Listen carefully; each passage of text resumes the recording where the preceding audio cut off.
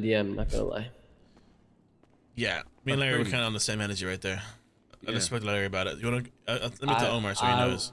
I want Patar to hate his life, bro. I'm not gonna lie. So here you go, Omar. What happened was war occurred with Hydra, as you know, and only until the very end when we bought some scraps from other gangs, we put in some orders for H, and we never got shit. Whereas the enemy, their family, their friends, their acquaintances, their relatives, everybody is walking around with fucking heroin like it's goddamn. Like it's free. Okay, you know? well I have the solution to that. I have the solution to that. That's not why I'm pressed. That's not why I don't. That's not why I don't fuck with Amanda. Okay. Bro, do you not know where H comes from? I don't know. Okay. I think I do. Okay. This conversation doesn't happen again in the basement. It doesn't happen anywhere. It doesn't happen outside of here. It stays here and it's dead here. CG supplies H.